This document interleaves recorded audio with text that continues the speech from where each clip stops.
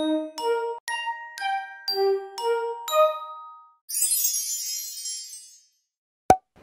friends! Welcome back to my channel.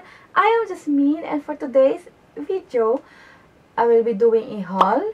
Collective haul siya and random stuff na din. Merong mga clothes, merong skincare, and etc. So without further ado, let's get started. So first guys, i-share ko sa inyo yung mga clothes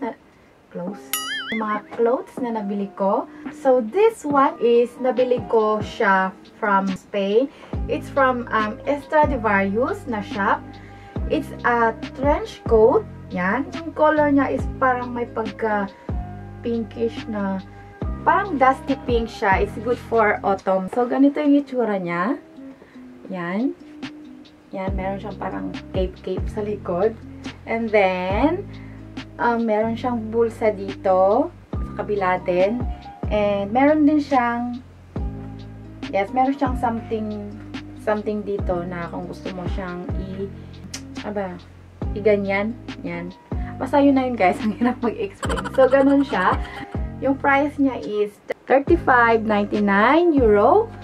So, next guys is I got this dress.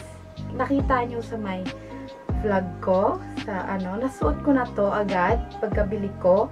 This one is from Brandy Melville, but I don't remember the price. Hindi siya midi dress. Normally midi dress siya. But for me kasi maliit ako. So parang nagiging maxi dress siya sa akin. But hindi naman siya sobrang haba. Parang hanggang lang siya, binti.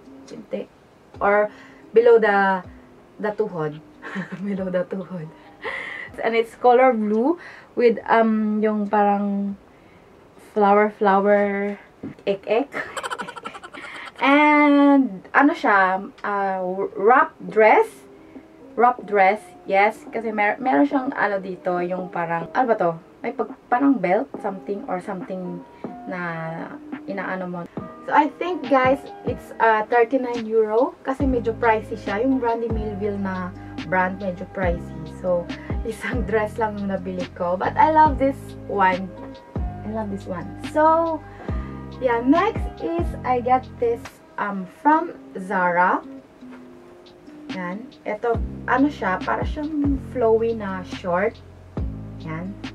Ito naman hindi ko siya nasuot kasi wala pa akong pagsusuotan nito, and it's getting color here. So maybe next year ko na siya masusuot sa pag summer na or yung spring season na. So yun, ikikip ko na siya. So this one guys is yung price niya is 1995 para siyang year. Yan, 1995 euro. Yan. And this one guys, I love it so much. Though hindi ko pa siya nasusuot kasi hinihintay ko yung parang medyo talagang malamig na talaga para masuot ko to. So maybe isusuot ko to next travel namin soon. So at ganito yung tela niya kasi para siyang I think wool. Yan, ganito. And then meron siya mga beads sa harap niya. Yan, it's so cute, 'di ba? And yung price niya is 29.95 euro. So, yeah, I'm glad I got it kasi parang ako yung sitter na to. Parang, I love it kasi may mga yung mga pearl na something dito. Next is, I got this bag, guys, from Zara again. This one. Dito ko na siya sa Paris nabili. Makita nyo na din to na ito yung gamit ko buong trip ko sa Barcelona. So, nakita nyo to sa vlog. I love this one. Talagang na-inlove ako nung nakita ko to. Kasi parang, it's so girly na parang, chic. So, ganito yung itsura niya. Yan. Pearl din siya. And then, meron siyang, chain. Yan. Chain. And then, sa loob niya, may parang ganito siya na pouch. May ganito siya sa loob. And then, you can pull it ganyan. Para pag-close.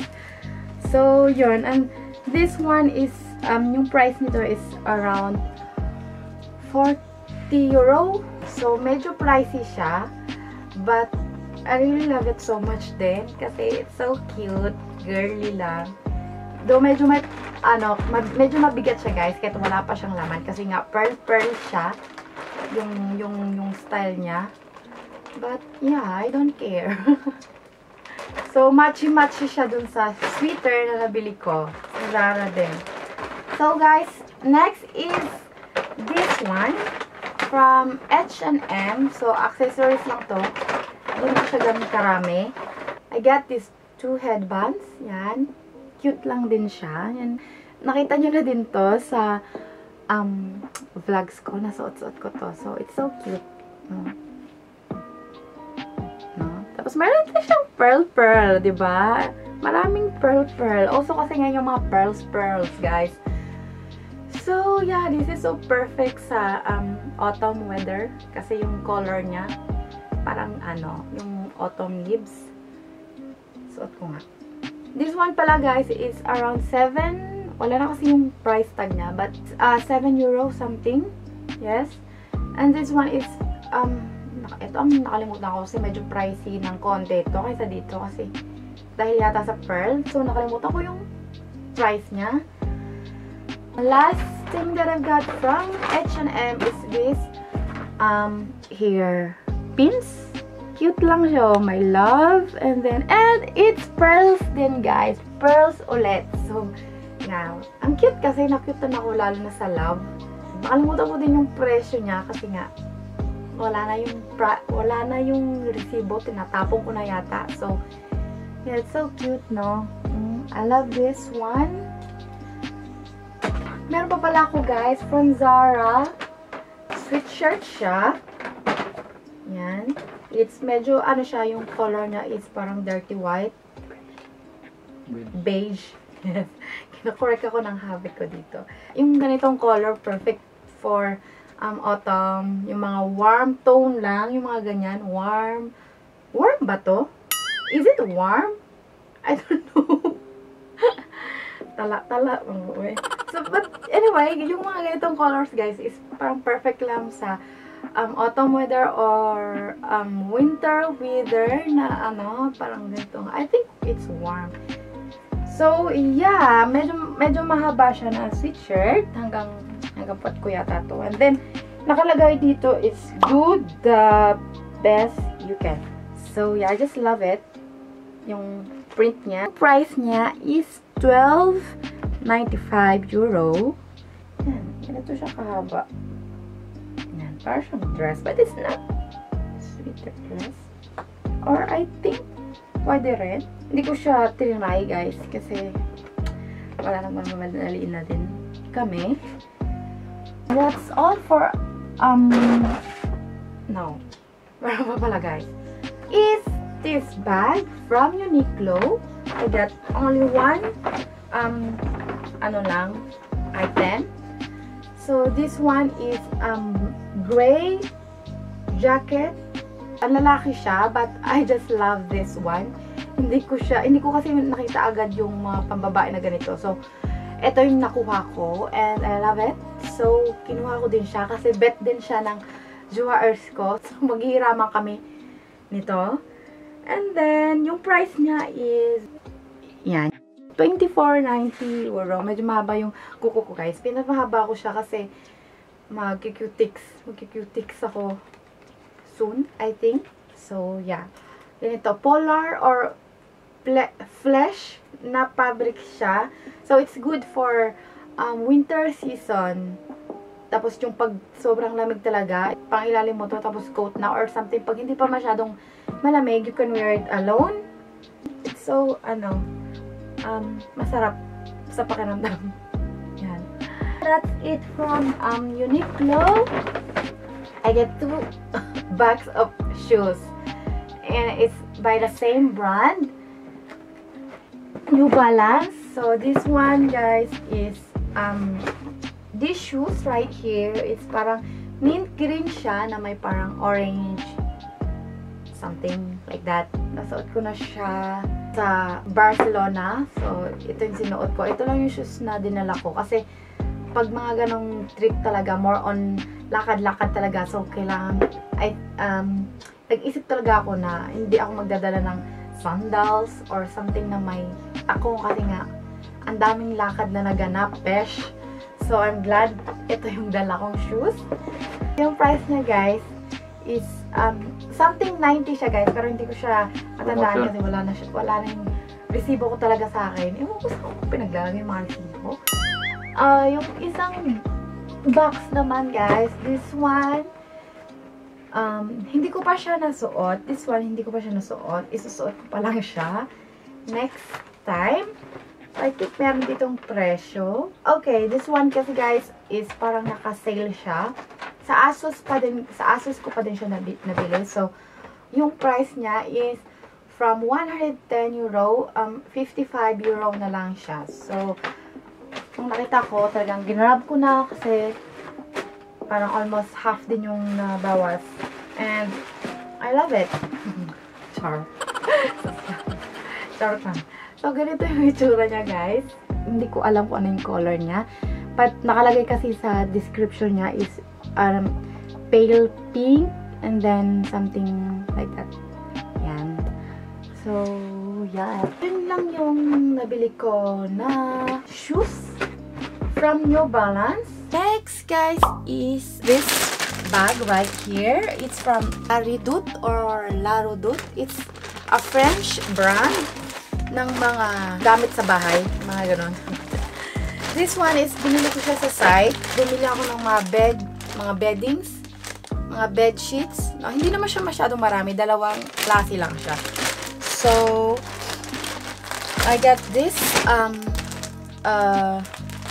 os de couette. Nakalimutan ko, guys, kung anong English ng os de couette. French kasi yun eh. Yung ano siya, yung lagayan ng kumot, yung makapal na kumot, yung pang winter. Ganon. Dito siya, pinapasok siya dito sa loob. Dito. So, yeah, bumili ako nito. Yung color niya is green, mint green, and white. Next is, meron siyang pillowcase. Yan. Dalawang pillowcase. Yung size niya is malaki. Kasi para dun to sa malaking una namin. Yan. So, ganito siya. Ang cute lang niya. Nagustuhan ko siya kasi it's mint green and yung ano niya dito sa gilid, meron siyang parang pom-poms dito sa gilid na ganyan. Na parang purple. So, ang cute niya tingnan. Kaya nagustuhan ko siya. Itong color naman, guys, is parang may pagka-blue. Light blue. Yan, ganyan yung parang ano niya. Yung, anong tawag nito? May pagka-polka dots siya na white and then ganyan. Ang hirap pag-explain ng ano. Grabe. So, yeah. Os de couette din to, guys. Yung lagayan ng makapal na kumot. So, next is I got this one, guys. From Castorama naman to. Random lang. Kinuha ko lang din. Binili ko lang siya kasi kailangan ko ng ganito. Para siyang organizer. Box organizer. Something. Ganyan. Kasi kailangan ko to para sa mga medyas. Kailangan ko ng ganito para talaga hindi siya malaglag, hindi siya magkanda gulo-gulo or something. So, bumili ako nito. Yan, simple lang siya. Lagyan na lang ng mga medyas or something. Yes, medyas ang plano kong ilagay dyan. So, next, guys, is sa skincare naman tayo. I got this Olay right here. Yan. I know you know it, guys. Ito yung gusto kong bilhin sa Watsons before. Nung sa Pilipinas ako, daling ko dito. Pero medyo masakit siya sa bulsa kasi parang napaka-pricey niya. Yan, hindi ko siya kayang bilhin. Parang magkano to? 1,000 something yata to. Hindi ko lang matandaan. Na-curious kasi ako kasi maraming nag-review nito, maraming gumamit ito. Nakita ko sa Instagram, sa YouTube, alam niyo na, yung ganun. So, natirinding to. So, na-curious ako. So, gusto ko siyang bilhin, but then, talagang hindi ko siya nabili kasi nga medyo masakit siya sa bulsa. But then, nung nagpunta kami ng Barcelona, may nakita akong ganito doon sa may tindahan doon, sa may mall nila doon. So, talagang ginarab ko siya. Bumili ako ng 2 box. But, eto lang, cream lang yung binili ko. Kasi wala akong nakita nung parang serum nila. So, bumili ako nitong, ano ba tawag nito? Olay Generous Whip. cream. Yan. So, maraming mga good reviews kasi nito, guys. Maraming good reviews. So, parang gusto ko siyang itry. And it's 30 euro. Medyo masakit siya sa bulsa dito. Kasi wala kasi ditong, walang Olay dito sa Paris, guys. So, talagang nag-splurge. Splurge ba tawag doon? Talagang ginrab ko siya. Binili ko talaga siya kasi hindi ko alam saan ako makakabili nito. So, yeah, binili ko siya. And then, I let you know kung okay siya or what. Yeah, siguro magre-review ako sa inyo. Or something. I don't know. Maybe. So, yeah. And then, these items, guys. I got this 4 products of Neogen. It's Korean brand. I got it from a private vendor sa internet. Yeah, I got this Neogen Dermatology Biopeel plus Ghost Peeling Wine. Ito siya. And then sa loob niya is, yan, para siyang mga pads, cotton pads na may products sa loob. Yan. And then, yeah, may good reviews kasi nito eh. And then this one is Biopeel Advanced Treatment. Ghost Peeling Lemon promotes visibly clearer, smoother, and brighter skin. Yan. And then, same lang siya nung isa. Ano din siya, yung mga cotton pads na naka-soak in siya sa products. So, this two naman, guys, same lang siya, but then, dalawa yung binili ko. Kasi sa apat na to, I mean, sa tatlong na product na to, ito talaga yung mas maraming good reviews. But then, parang hindi siya sobrang sikat. So, this one, guys, is Real Permanent Micro Essence. 93% Microbio-Permanent Complex. Before ko siya binili, guys, nagtingin-tingin ako ng mga reviews, something lang, ganyan. So, yun, marami siyang good reviews. Yun lang yung skincare ko, guys, na nabili. For the meantime, I hope hindi na ako, kasi guys, nag-aano talaga ako, parang nag-hoard ako ng mga skincare ngayon. Mostly talaga sa mga binibili ko, skincare. Matagal-tagal na ako hindi nakakabili ng mga makeup. So, I hope soon. So, guys, last but not the least, last item na i-share ko sa inyo is this one. It's Kalimba. Do you know what's Kalimba? So, mura lang siya, guys. Nabili ko siya sa Amazon. It's something 30-35 euro, ganyan. So, it's a musical instrument, and I love this one. Actually, medyo matagal-tagal ko na itong nabili. Last month pa, and then, nabuksan ko na siya, nagamit ko na siya, nag-practice na ako. So, ito yung itsura niya. Yan. This is the Kalimba, guys. Do you know this one? It's so cute. Kasi guys, marami ako nakikitang videos na nagpe-play sila ng while music, nagpe-play sila ng song through this. And pinakinggan ko, masarap siya pakinggan, masarap siya sa tenga, parang relaxing, na parang nakakakalma, na masarap. Basta masarap siya sa pakiramdam pakinggan pag napag-aralan mo siya. So, bumili ako nito kasi parang gusto ko siyang pag-aralan, and pag wala akong ginagawa, maliban sa pag-YouTube, pag-i-edit, ganyan, or something dito sa bahay, pinapraktisan ko siya, nagpa-practice ako nito. So, ganito yung itsura niya, guys. I will show you closer. Yan. Yan. Ganyan-ganyan siya. Tapos, merong mga numbers and letters dito. Anyway, ako nga pala yung naglagay dito sa mga stickers na yan. Ako yung naglagay. Inartihan ko na, nilalagyan ko na siya mga stickers para medyo, wala, cute lang siya tingnan. Yun. So, yeah, tapos dito sa likod, meron siyang dalawang bilog. So, supposed to be, pag nag-play ka is, nilalagay mo yung finger mo dito, tinatakpan mo siya, and then, play music. Nag-practicean ko pa siya, guys. So, hindi ko pa siya talaga, wala pa ako masyadong nakabisado ng mga songs. But, yeah, I so love this. Really. I love this. Kasi, parang, yun, nakakakalma, nakaka-relax. nakakawala ng stress, yung tunog niya, yung sounds niya. And then, pag nakikinig ako ng mga ganito sa YouTube, yung mga nagpa-play ng ganito, ang sarap talaga sa pakiramdam. Ang sarap-sarap sa pakiramdam. So guys, yun lang yung haul ko for today. I hope you enjoy watching. And if yes, please do give me a thumbs up and subscribe sa channel ko if you're not yet subscribed. Thank you guys for watching and I'll see you again next time. Bye guys! What I am trying to do is say I love you.